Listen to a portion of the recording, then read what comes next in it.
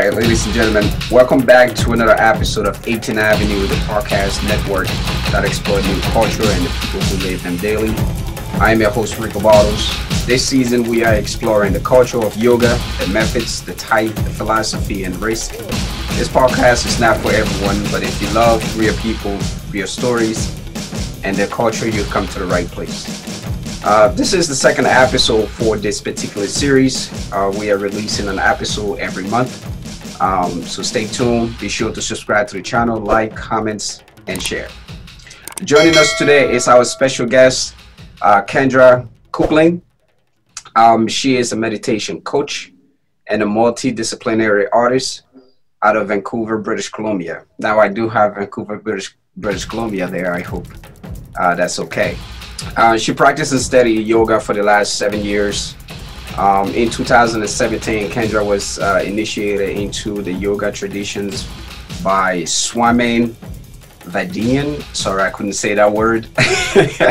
While studying Transformational Yoga in South India, Kendra is certified and registered with Yoga Alliance International as a 500 HR RYT and T.I.M.E meditation teacher.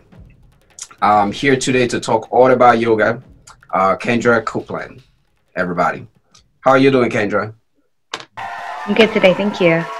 Yeah, welcome. I'm very happy to have you on the show. As you can see, I mispronounced that word there. How do you pronounce that word, by the way? By Swami's name? Swami, yeah. Swami Vidyanand. Vidyanand. Okay, wow. Is it Italian? No, it's definitely a Sanskrit name. Oh. Okay. But you know, it's Sanskrit is a dead language, or it's considered dead at this point. So it's I won't hold it against you if you don't have the pronunciation down perfectly. Most of us don't, unless you're a scholar. Right. Exactly. So let's start there. What is I wanted to start with meditation, yoga, and multidisciplinary artists. Do you want to break that down for us? Let's start there. Oh my gosh, like where do I even begin to break that down? What, like, are you asking what does that mean? Yeah. I mean, for those of us that really don't speak that type of language on a day-to-day basis, it's just kind of putting your teeth in that and tearing it apart. Okay. You know, I think I went into this practice largely because I was working as an artist. I work as a photographer. And I think for a lot of artists, as we reflect upon our own work, there's like kind of an internal process where we have to look at why we create a thing in a particular way, or what were all the kind of layers behind that creation. And that really kind of launched me into self-inquiry. And that's kind of the place in which meditation now overlaps with my artistry work. Mm-hmm. So yeah. That's pretty awesome. I just thought it was so like fascinating, you know, as I was going through your website and doing my little research that I could do, and I realized there's so much here that we could just talk about. But, you know, as I said to you before, is that one of the places that I like to start, just to give the audience some idea of who the guest is and what they're about, is this question here is, what were you like in high school? You know, I don't mean to take it back, but I want to take it back. Oh, my gosh. Yeah. I was terrible. I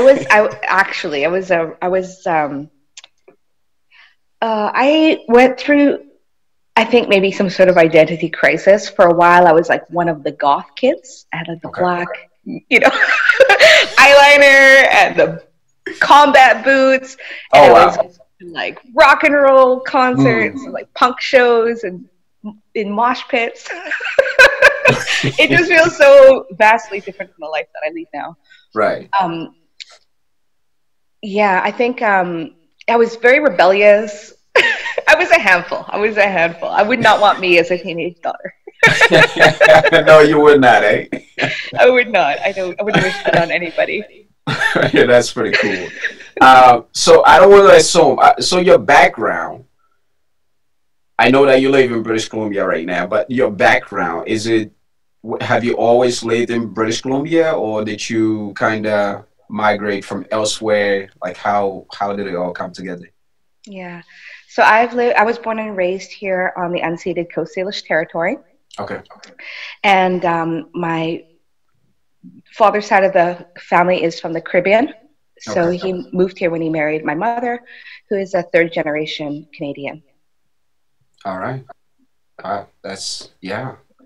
That's pretty cool. And my next question would be is like, when we talk about meditation, like I'm always curious, like what made you want to be a meditation coach? And how does that tie in with like yoga? Where did that idea first start? Like you mentioned, you were quite a handful in high school. So how do you come from that to saying, you know what, I think I'm going to do something entirely opposite? And when did you decide that? I don't know a really long process. And by that I mean I was a very rebellious teenager, and I often expressed myself through my art, Hmm. whether it was like photography or making strange sculptures that I would have in my bedroom. Um, and it, like, again, was through that process of like expressing myself and then reflecting upon this thing that I had expressed, and trying to make the next art piece, and trying to dissect what was it there that I didn't like about that thing, and why did I create a thing in this particular way. And that kind of continual process of self-reflection is what has been like a refining um, piece kind of throughout my Hmm. life. Yeah. And I think, at times I really struggled with depression, with anxiety, as I went through my own process of trying to find who I was and where I fit into, the larger puzzle of life. Right. And it is like that, kind of that sense of not knowing, just beginning yoga as a practitioner.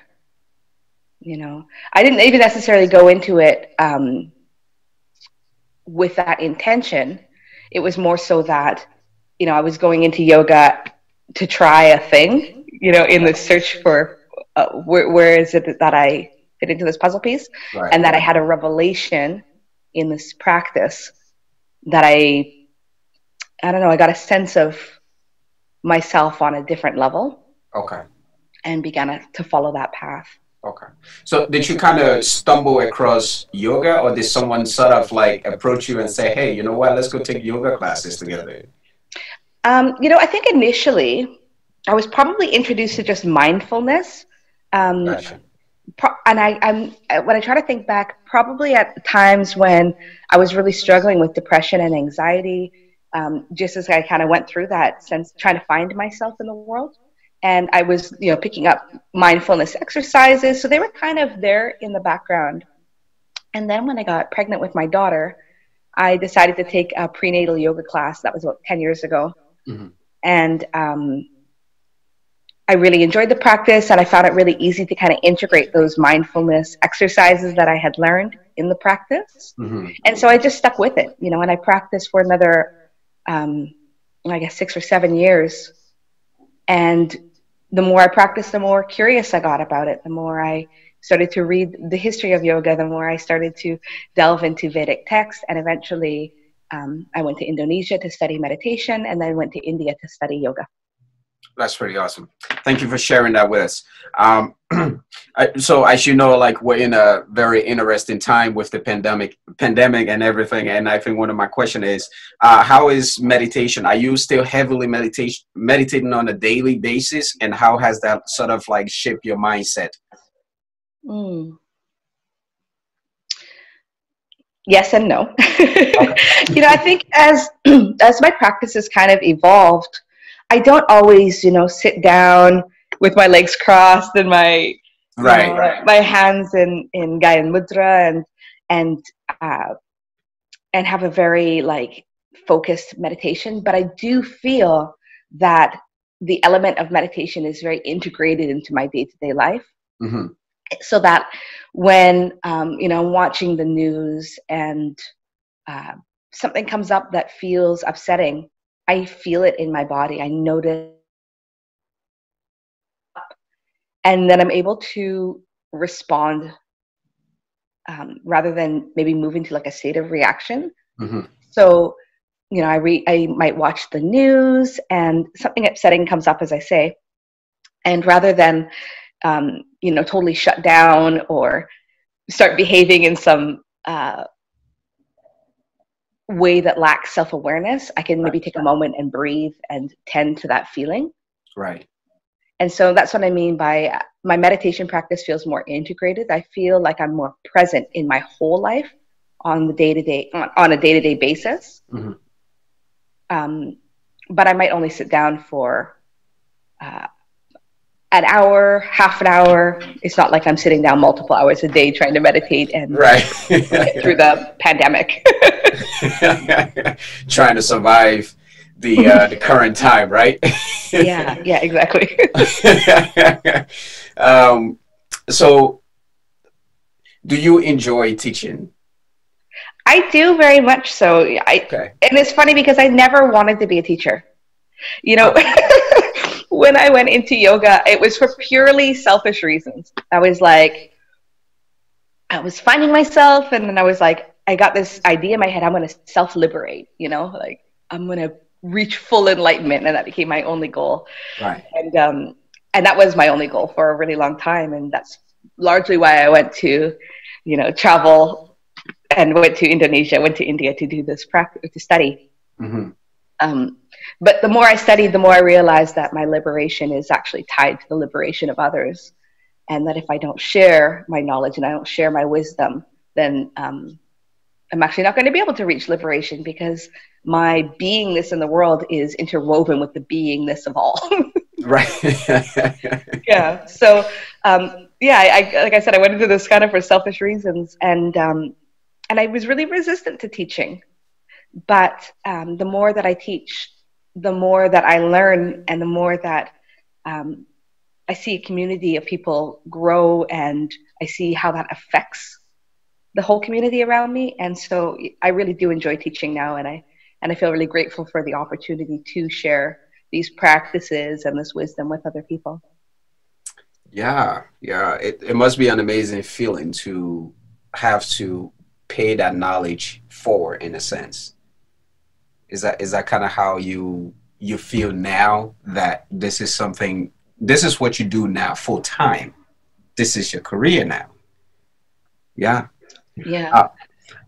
So, I want to talk a little bit about photography and reclamation session. I felt that was, I seen that on your website, and I said, I want to break into that. So as you mentioned before, you were a photographer prior to go into yoga, or was it kind of like, okay, so how do you now use photography and meditation together?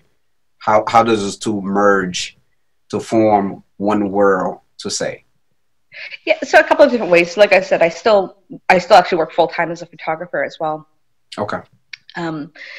So the ways in which it merges is that sometimes I'll use photography as a tool to teach with. So teaching people, self-portraiture, and then a way of reflecting upon what it is that we see when we take a photo of ourselves.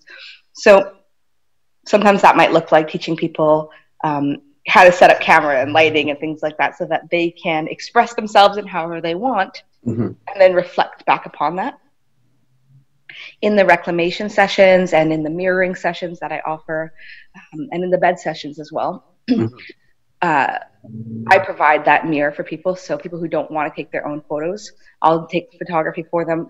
I give them space to express themselves, however that looks. And then I provide them back with these photographs, which act as like a totem for where they are at that particular point in their life. Okay. And there's an opportunity for people to sit down in meditation afterwards and be with whatever comes up from those photographs. So oftentimes I'm photographing people who are either going through life transitions. That might mean that they've just had a baby, or maybe they've just gone through a divorce or something like that. and we'll reflect upon what they see in that photograph together. So my guess would be that during that session, it'll be sort of, does that individual then go into character per se to kind of like relive that experience that they previously had to, so that someone looking at the images later on can really feel that sense of emotion and where they may be at that very moment? Is that kind of like the idea? No, so I wouldn't want people to like create some sort of fake persona or anything like that. Gotcha. I'm there to act like a mirror. So people are already going through that process, you know, whether or not they finalize the papers on their divorce, it doesn't just happen in a day. It's like a process that happens over a period of time. Okay. And so I just show up for one of those days in that time period and reflect where they're at, or photograph where they're at today. Gotcha. And so as I go into that session, I'm looking to build trust and repertoire with that client to give them the space that they can begin to open up and express themselves in a way that feels authentic. Right. And then I'm documenting that. And even when people are unable to show up in their own authenticity, something does emerge, you know? Mm-hmm. Even that can be something worth looking at as to why it was difficult to allow the walls to come down and to allow oneself to be seen. All right. So there was something else I also seen on your site as well. You're like this individual. You have a huge catalog of things that you are interested in. Like when we talk about sexual violence, for instance, gentrifications and domestic appropriation. Like how? Let me word this better. How did you, where did it start? It was just going back to like sexual violence, for instance, where did it start for you? What sort of like, you know, rooted your interest in that to begin with? Is it some, yeah, like, you know, it's not every day. I laugh because it's like, it's not like I just took up interest in sexual violence. I was sexually assaulted, you know? Okay. And I was sexually assaulted as a child. And so I think that played a role from very early on in my sense of self, of feeling like maybe there was something wrong with me, or that, or just confusion around like what my sexuality was supposed to be. Mm-hmm. Was I allowed to express myself sexually, or does that put me at risk then of more violence? So there was kind of like a disconnect from my body, which happened at the point of that trauma. And so, like I said, in this practice, kind of as I've delved deeper into it, there's been an opportunity to self-reflect and to reflect on the larger climate of violence mm-hmm. that we have, you know, globally in our communities. And that's kind of how, you know, as I've sat with and unpacked, you know, done many therapy sessions. I feel that there's a great opportunity now to use these practices, trauma collectively, to begin to address some of the very difficult feelings that arise when we talk about sexual violence, and to begin to to collectively create a pathway forward out of it. Is it hard to talk about now, since this is something that you experience firsthand? How hard is it to sort of talk about it now, or have you come to terms with it and your goal now is to help others? You know, I think trauma is complex. I don't think, like, you know, I have days where I feel more activated talking about it mm-hmm. because, you know, maybe I'm witnessing it in the news and it's bringing up some feelings, or I'm talking with another survivor and their experience feels really similar to mine. And so it can touch on tender parts that make it more challenging to talk about.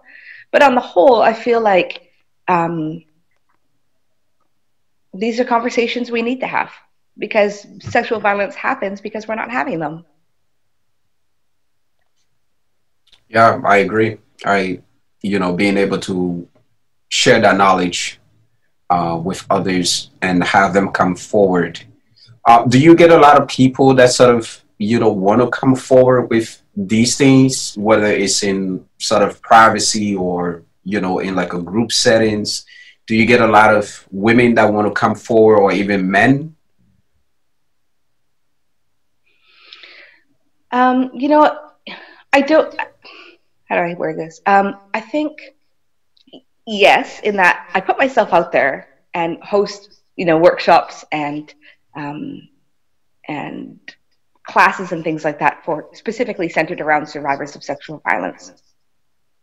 That said, we don't delve into the story around people's individual traumas, because I find that actually isn't necessarily helpful to like go in looking to relive an experience and to drudge it up and to share it. That isn't always helpful for people. But what can be helpful is noticing what's still here in this moment. So, when we go into, for example, a yoga nidra practice, and I have a room full of survivors and people are having a hard time closing their eyes because they don't feel safe in their body, to make space for that and to acknowledge that, because that's what's real in that moment, right? And then to give people the options and be like, do you want to keep your eyes open or do you want to close them? Either is actually okay. And to allow people to kind of get settled in their own bodies in their own time. So that's kind of more what the practice looks like, not rather than like people coming to me and being like, this was the trauma I experienced. And because I find that a lot of survivors aren't really interested necessarily in delving into that story. Many times they've said their story quite a few times, maybe haven't been heard, hasn't been received well. So people aren't always super, what's what I'm looking for? They're not always anxious to share their traumas. Right. Well, yeah, I kind of went there because my last guest, we were talking about trauma, and she, kind of, made me understand when it initially happened and how yoga came into her life. I haven't come from that background, and she just needed something. Thankfully, there was somebody there who was able to be instrumental in sort of bringing her to yoga and being able to find peace. So she is now a teacher, which is why I kind of brought that up. So going into the next question here, as a teacher, what are your goals? Yeah, I have goals. I'm like, liberate the world. Yeah, that's yes. Liberate all people. Love it. That's my only goal. By any means necessary. No. But I like that. A little bit of Malcolm X in there. I like that. All right. So let's see here. Another question. What transformation can people expect when they practice meditation? It depends on how deep you want to go into that practice. I think, I could sit here and close my eyes and watch my breath and go nowhere in my practice. I could do that same thing and keep it very shallow and stay there for many years. Right. But I think very deep radical transformation is possible for those who are willing to look very deeply.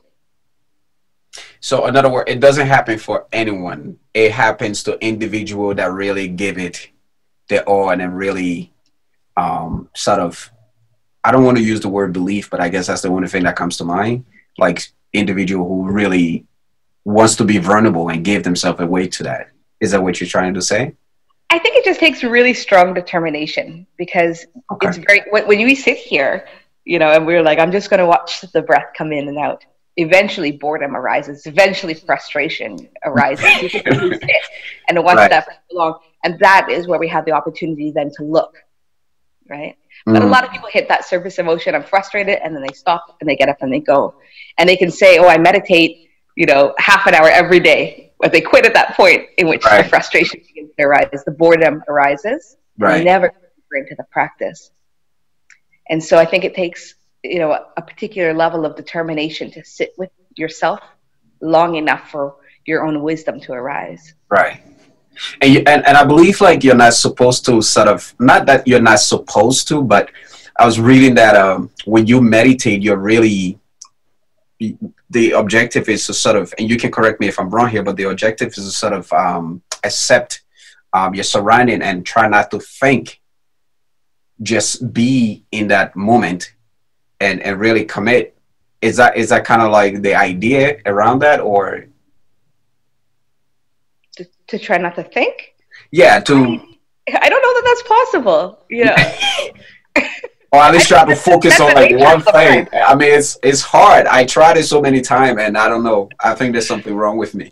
I've tried not to think for about 10 years, and I don't think it's possible. Yeah. You know, I think the thoughts come in is what it is, more so. And we have an option is that we can engage with our thoughts, and then we can allow them to carry us into a story. Mm-hmm. Or we can notice that the thoughts are there, and we can kind of switch from this role from being engaged with the thought to being the observer of the thought. And when we're in that state of observing, then we're in the state of being. Gotcha.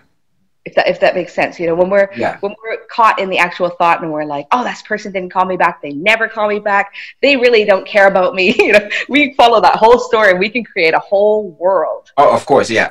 You know, but we can also notice. The other option is I'm noticing that there's frustration because I didn't receive the call back, and I'm noticing that there's a thought here that wants to come up to create a whole story around why I didn't receive the call back. Mm-hmm. And I'm noticing that like there's a tightness in my chest, and I'm feeling some tension because I've not received the call back. So we have options.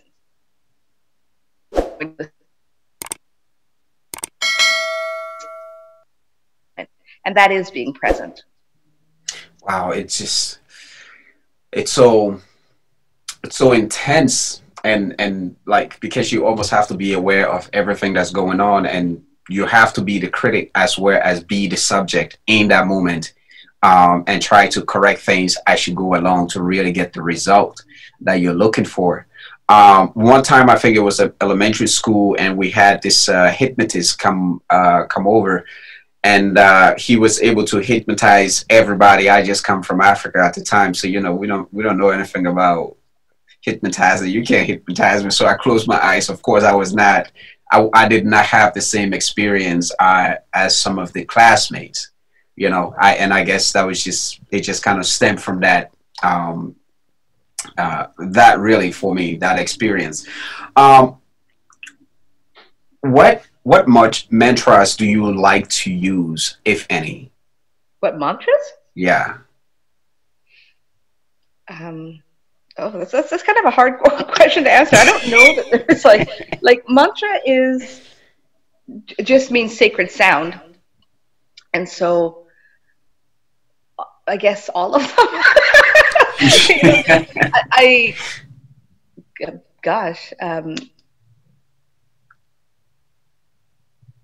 I guess like the most simple one would be just Soham, which is I am that. I am that which is. That's probably the most simple one, and I come back to that, you know, again and again. But I also do some bhakti practices, so I might sing particular mantras to welcome in a particular type of energy or wisdom to arise within myself and call that forward. And I find those types of practices really helpful as well. Okay. And here we are. I have to keep zooming into the screen. I should have just had a notebook here.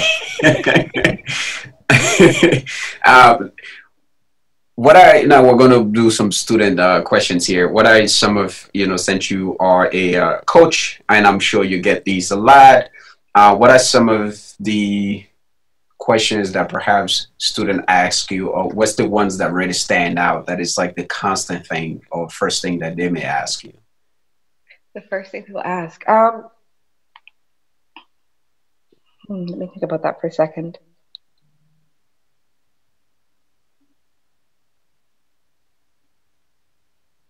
I think I get one of two types of questions. One is that people tend to ask me for relationship advice all the time. And I always find that really fascinating, that people are looking for me to provide them with a particular type of wisdom. And I always end up redirecting them within themselves because I don't know their relationships and I don't know what's going on. But oftentimes people have like a sense of or lack of clarity from within, and what they're really looking for is like, how do I find that clarity? Right. It might be more helpful than to offer students a practice that will allow them to self-reflect in a way that maybe they hadn't before. Mm-hmm. The other type of question I get is, how do I stop thinking? And very much like I had said earlier, and that's not possible. You have to. Yeah, because that's the function of the brain, right? The brain is like a computer. It receives information in, and then it translates it into, this has this particular meaning. This thing is unsafe. This thing is safe. It tracks all of our information, all of the things we see and hear and smell and taste and feel, and that logs.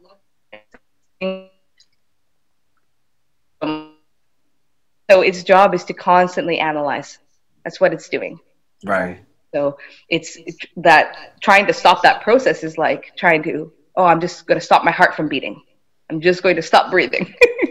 The thing it's supposed to do. Yeah. So also observe it without attaching the sense of like, I like it or I don't like its process right now. Wow. Yeah, it's always, I feel like as human, sometime, I guess the answer is always there for us, really, whatever it is that we're going through.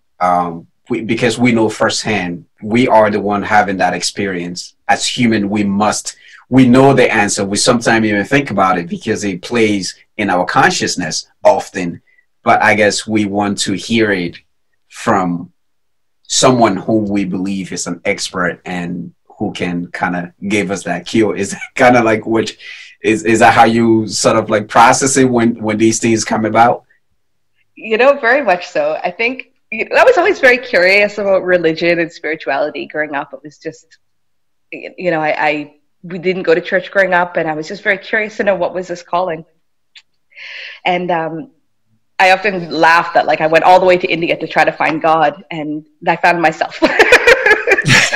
And I didn't have to actually travel that far to find God. Because I found that like I actually have all of my answers within me, and I can connect on that spiritual level with myself at any point. Right. I can connect to the larger consciousness, the larger body of consciousness at any point, and I can do it from anywhere, from my living room, from the grocery store. But I went all the way to India in search of this thing. Amazing. As I think many people do. And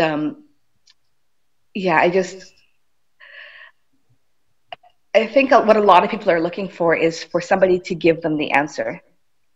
And I often kind of equate this meditation practice to being like, it feels often like I was on an airplane and I was traveling along and everything was fine. And then I get up from my seat and I look in the cockpit and there's no pilot. And I thought someone was flying the plane. But it turns out it's just me, and now I have to learn how to fly the plane. I like that analogy. It's very overwhelming, So, right.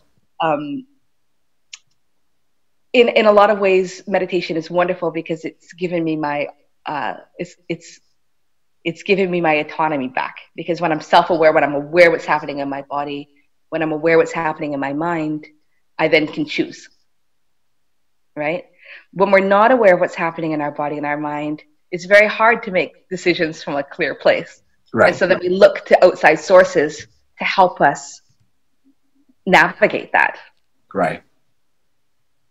Which makes it even harder and impossible because it all comes down to self-awareness, self-discipline. Yeah. No, 100%, 100%. I think that's like very, very important on so many levels. And what you say is really up to us to recognize what the answer is versus what the answer isn't. And well, I think it's more so that there's just a lot of people out there willing to exploit that, right? The people know that people are not self-aware. They're not connected with themselves very deeply. Okay. And so they can exploit that. They can say, oh, if you buy this product for a low price, if you sign up for these wellness classes, Oh, those guys. then you'll be able to connect very deeply with yourself. And then you'll be able to find clarity as to why you're in these relationship cycles or why you're behaving in this way. And that's why I say, like, in this practice, I'm always directing students back into the self, because that wisdom is actually already there. And, in the scriptures, they say that it very much is like looking into a dirty mirror, and it's like a process of kind of wiping the mirror clear until we can see our reflection very clearly. Mm-hmm. And so oftentimes I feel like the work that I'm doing is redirecting people to their own mirror and reminding them, just keep a little more Windex, Are you afraid that you may be one of the only people that redirect, that that forces people to think that way? Because the other side of the spectrum is that there's so many things around us, and so many organizations, so many bodies, people willing to offer solution for whatever it is we're going through. You go from the beauty magazines, for instance. Oh, you don't feel well, this is what you must do. The television, the constant, I don't know what this world is going to be like in the next 20 years, or what exactly we're going to be doing. The other day I seen a robot police dog. So so there's always solution being offered to us, and here you are asking people to do the one thing that they never even thought of they could do. I think the reason that we have all of these things is out of avoidance for doing the one thing that we should be doing. right, because they've been offering it to us. They said, you don't want to deal with it, we will fix it for you, so that you don't have to deal with it. It's very easy to sell that as an option. I've bought it, I've bought it many times.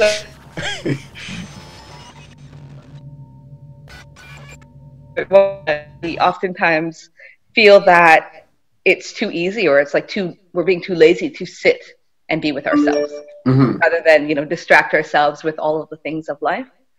And the other part is once we do sit down, it's actually very hard to just be with ourselves. So it's a tough sell, and I don't think that there's a lot of people out there doing it. But that being said, there's enough out there doing it, because I've had the opportunity to learn from people. Had an opportunity to sit with Swami Vidyanand. I've had the opportunity to sit with Sally Kempton, and of course, there's many teachers before me through a long lineage who have sat with themselves and then sat with students and provided this wisdom. And each of those students then has carried even tiny bits of that out and into the world in how they, navigate their own personal lives and interact with the people in their communities, and so on and so forth. So I do think it happens. I just don't think it happens maybe at the scale that, yet that would, be that would like change the world overnight. But at the same time, I do see a rising of consciousness. I'm seeing in every generation more self-awareness, more awareness of what's happening in the world. Even the other day, my daughter, she drew this picture of a ladybug. Okay. And I was like, oh, he's so cute. And my daughter is like, this is a gender neutral ladybug. They use they, them pronouns. And I was like, oh, you're right. I didn't ask what pronouns your ladybug used. Like, I didn't think of that. Huh. But certainly at 9 years old, that wasn't in my radar. And so I think consciousness as it emerges is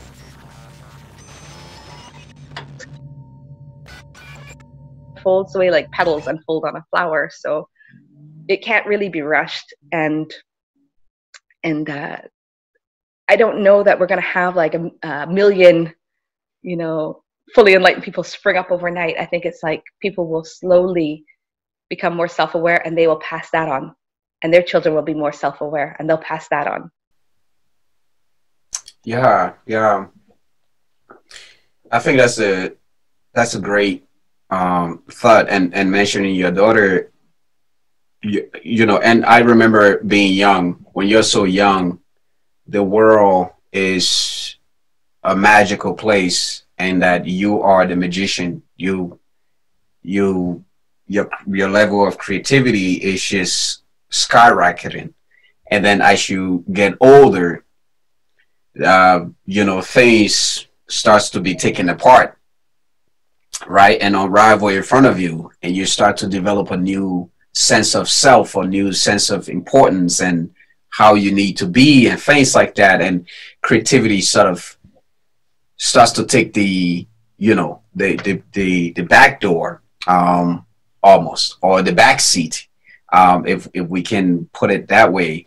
Do you think that, because I feel like we all been there, do you think that at some point, you know, I know we're hopeful that the world would be become a better place, and it is, you know, is getting better. It's better in many ways than what it used to be from the old days. But in terms of consciousness, do you think that we're going to come to a point where we're going to have to rely on ourselves, and recognize that we need to rely on ourselves if we want to get better, or we want to become a better person, or whatever it is that we're pursuing in that moment? Or is it going to get to a point where, now that we've been fed so many things, and we've gotten super laid back and super lazy at this point, do you just think that, you know, we're just eventually going to have something else that's going to replace, and is going to give us whatever? I mean, I don't mean to bring this up, but there was an article that I was reading like a while back about men that no longer, the people that no longer want to be in a relationship, and so they have these sex dolls, right? And they're quite content with them. Like, they dress them up, they have an entire household full of them. That's somebody that's saying, he's decided, look, I've been divorced twice, whatever the situation may be, and I just don't want to deal with a human being, so I'm going to take this non-living being and make it mine. I mean, talk about problems and solution. Right. You know, I think the mind is a very tricky thing. The mind is a very tricky thing, and the ego is a very tricky thing. It can convince us of all sorts of solutions, you know, of all sorts of, like, it gives us the illusion of reality, no matter where we point our attention. Mm-hmm. So I could say, oh, yoga is the only path, and you know, you have to do the asana this particular way and stand on your head in this particular way, and right, that is the thing that we'll do. But the thing is that, like, life itself is constant movement, is constant evolution. Anytime that we lock ourselves into a particular belief system, we can be sure that the ego has arisen, you know, and it is acting as disillusionment. So, you know, in the example you're giving of this person saying, oh, if I just get a sex doll, I don't have to deal with people. It's like this very, I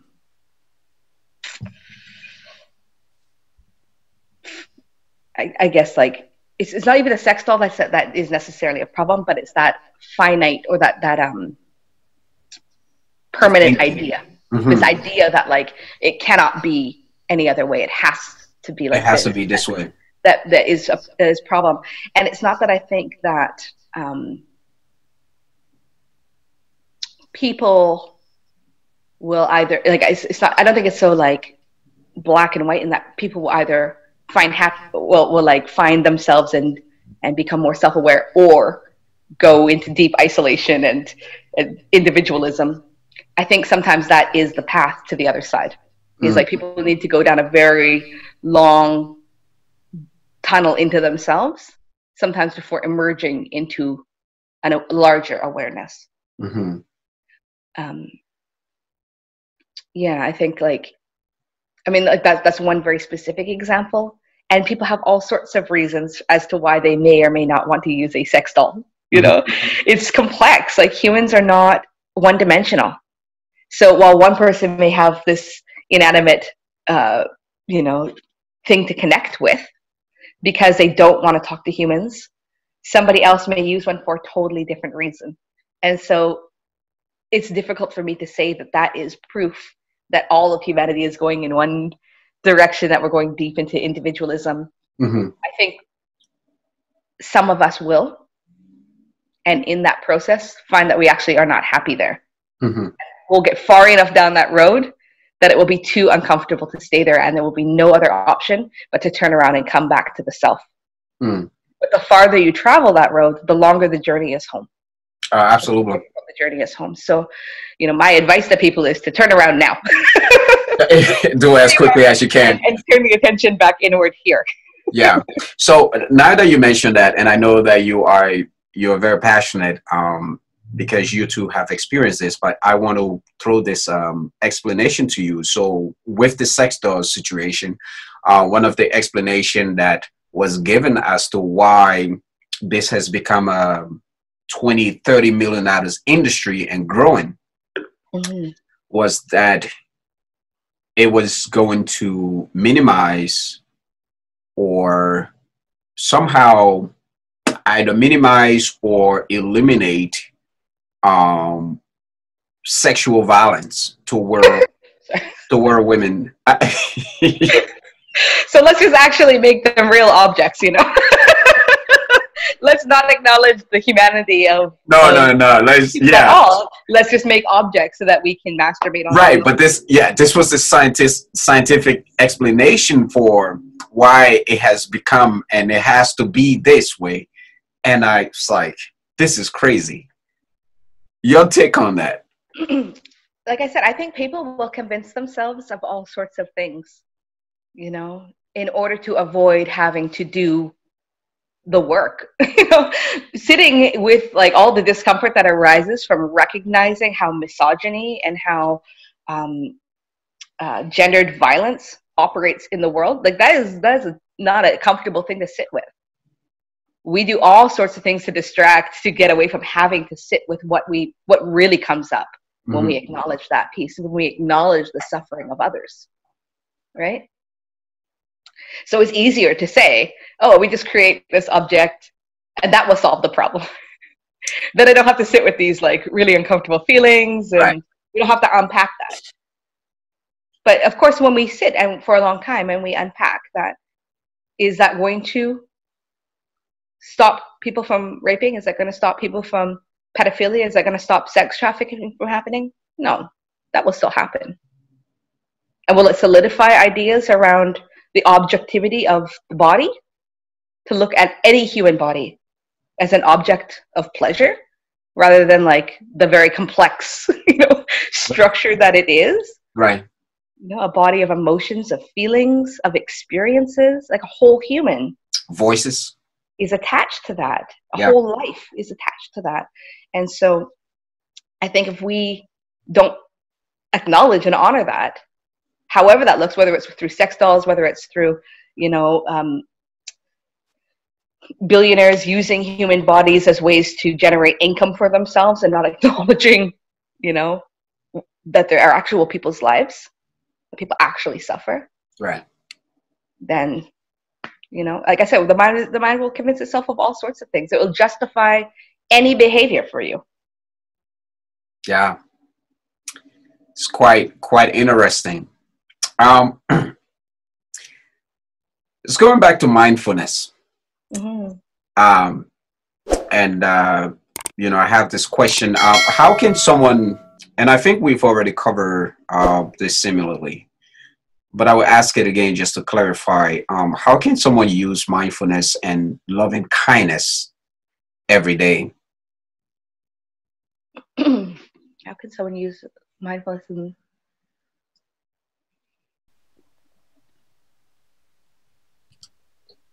I'm teaching a class right now, and it's on spiritual wellness for Black bodies. And in it, I talk a bit about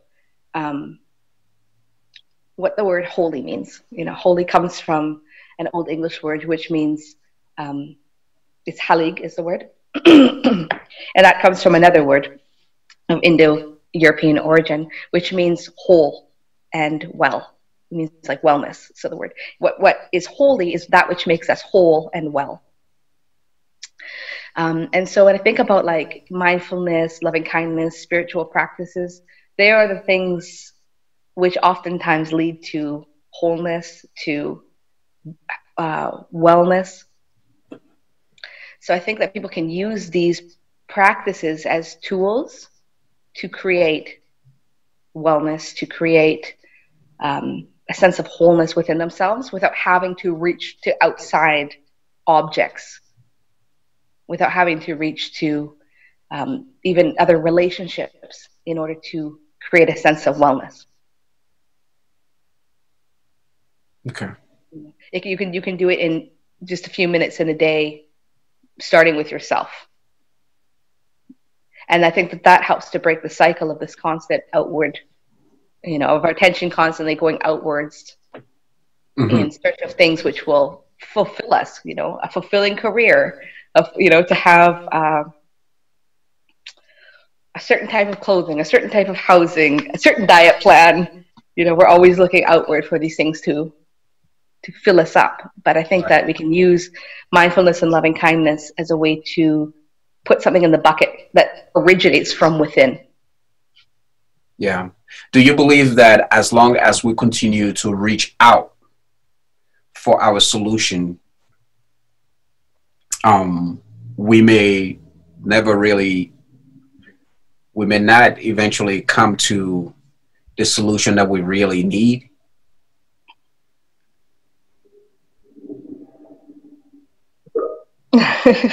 Yeah, that's a very complex question to ask a yogi. I think that it is the nature for the attention to go outward. I think that we can choose self-awareness and bring it back inward at any point. And like I said before, the longer it goes outward, the longer it takes to come back inward. I think that, or it is my belief, that consciousness is happening in all bodies simultaneously, and consciousness itself is the thing which is reaching out. It wants to know its own bounds. It's reaching out through your experience, it's reaching out through my experience, and it's unbiased as to whether or not you like it. Right. And whether or not I'm enjoying that process, but we can interrupt it at any point and turn the attention and come back inward. And so, yeah, I don't necessarily have like feelings as to whether that's a good or bad process. It just is. It is something which is happening. Right. And it's happening at different speeds through different bodies for different lengths of time. Yeah, it just is. I don't know, maybe that doesn't answer the question, but your answer is as good as mine. So I was talking to, or at least having a conversation. So there's a portion of this podcast where I have this little game. It's like 1 or 2 questions kind of game type of deal. And basically how it works is I throw out scenarios, and you kind of like, sort of tell me how certain individual of the past or present would fit into today's society. And interestingly, this is not a tough game at all. Interestingly, a friend of mine were having a discussion the other day about Gandhi and perhaps how he would fit into this world, and and it was a different time then. So the first question I want to ask you is, how you're here today, we weren't here back then. How would Gandhi fit into today's society, given everything that is happening? Would he have the same impact he had? Well, I think, first of all, I don't know enough about Gandhi to answer that question. I don't know Gandhi's life story. I'm not a follower of Gandhi. Okay. So I can't be qualified to answer that. But I do know very small parts about Gandhi. And I think that a lot of the complexities of the man as a whole being were ignored because of the work that he was doing. And I think that we're in a time where we are becoming more and more critical of that. For example, I've heard that Gandhi also sexually assaulted, that Gandhi also was committed acts of domestic violence against his own wife. Mm-hmm. And so I think if Gandhi were alive here, we would be more critical and less likely to, or at least what I see happening with a lot of gurus and a lot of teachers, is that people are sweeping it less and less under the rug to be like, look at the overarching story of what all the good this person is doing, and we'll just ignore all of the harm this person is doing. I think that we would maybe look at Gandhi as a more complex human being, mm-hmm. and acknowledge that this person, on the one hand, has done some good things, and on the one hand has caused some harm. And so we need to be mindful and critical about the information we're receiving from this person. I think that's a very good take. So that's a very good take. Another. I don't mean, like I said, I don't know much about Gandhi. I know very little about. So. All right. So we're going to move on to the next character. This one is actually still alive, and I'm not sure if you're. I'd assume that you are. Sadhguru. Have you heard the name? His name is Sadhguru. He is a meditation teacher. How have you heard the name before? So you cut out there and I missed the name completely. Yeah, I know. We keep cutting out somehow. Every now and again, things get lost. So the name is Sadhguru. Sadhguru. Sadhguru? Sadhguru. Okay. Yeah, and I guess my question is, with what you practice, given your practices, all the different classes you teach, mm-hmm. where would he sort of fit in to it? In the classes that I teach? In the classes that you teach? He would fit in nowhere because I don't know him. I don't know any of his teachings. I'm probably the worst person. You got to ask me a big name. Like, where would... Okay, all right. Where would Jesus fit in? Where would Martin Luther King fit in? Let's go to that. Let's go to that. Okay, let's go to a big name. Because the reason I'm asking this is that you don't hear about a lot of spiritual leaders anymore. When you hear about them, you literally have to go searching. They're not, mm-hmm. They're not the front of the magazines. Right, they're just not right. So, all right, let's do two characters. Let's do Malcolm X and Marco Garvey. You're familiar with Marco Garvey, right? No, I'm not. I'm probably the worst person to play this game with because I spend so much of my time going inward. I don't. You don't go outward. All right, let's do. Yeah. Let's do Malcolm X and Oprah Winfrey. Those are two big names. Malcolm X and Oprah. Where would they fit in right now? Where they are? I mean, I think that I don't believe that we're so far beyond racism that Malcolm X in this day and age would not still be assassinated. I think I think Malcolm X would probably still be in the grave because we've not yet arrived to a place where collectively those who are in positions of power can tolerate what he had said.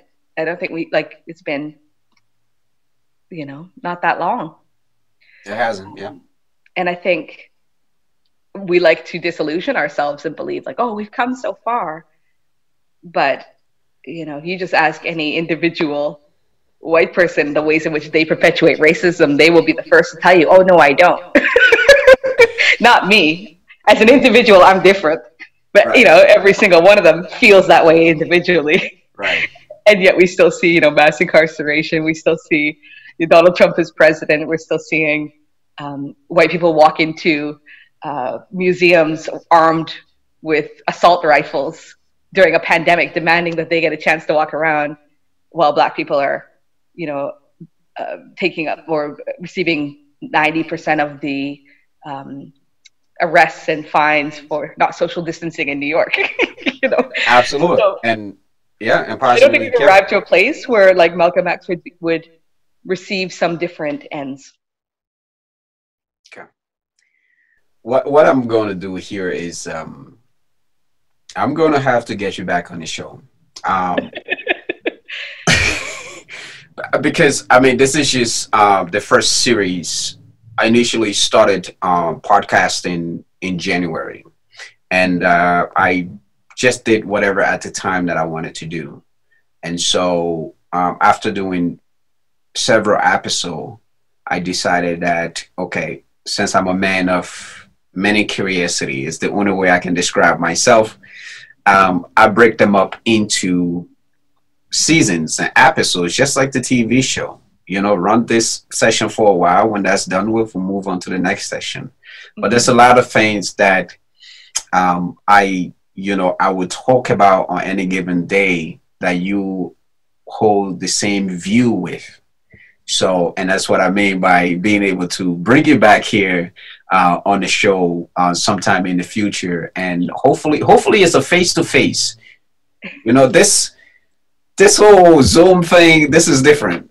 You know, face-to-face is much better. And yeah, so hopefully by then it's a face-to-face. So before we go now, because we're running out of time here, I want you to tell us where the audience can find you, the programs, and things that the retreat that you have coming up. Okay. Well, I don't have a retreat coming up, but I can tell you where to find me. So you can find me on my website, which is www.kendracoupland, COUPLAND.com. Or you can find me on Instagram at instagram.com/Kendra Coupland. Facebook is the same thing, facebook.com/Kendra Coupland. So any of those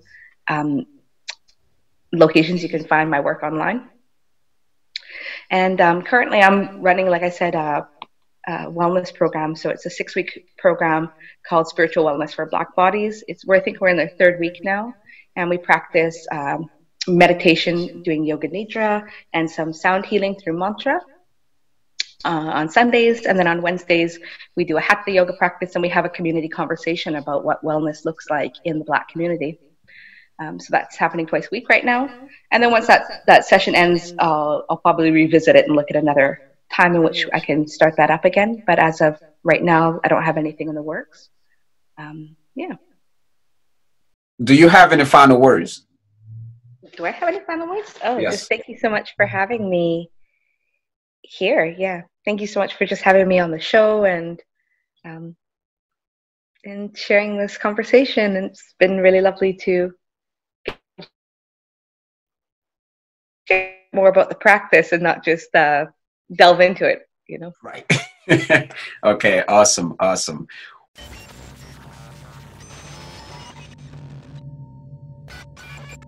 Oh, that's good. Thank you so much. I want to thank you for coming to the show. I know it's super, super, super early over there. Ladies and gentlemen, once again, I want to thank you all for tuning in to 18th Avenue, the podcast network about exploring new culture. And this season, of course, once again, this is season 2. We are exploring the culture of yoga. And today, I guess it's just extraordinary. Kendra Coupland, a meditation coach. Thank you all for joining us, and we will see you the next episode. Once again, just as a quick reminder, there we release episode once a month. So stay tuned. If you have any questions, any inquiries, make sure to inbox us, and also make sure to look up Kendra, especially for those of you, if you're ever in the Vancouver, British Columbia area, or it doesn't even have to be, because now the way things are working, you can practice from within your home, and everything has become very virtual at this point. So make sure to go to her website. I mean, she offers a lot of amazing things that you and I can benefit from. And I want to thank you all for joining us on this series on 18th Avenue podcast. Thank you so much. We'll see you guys next time.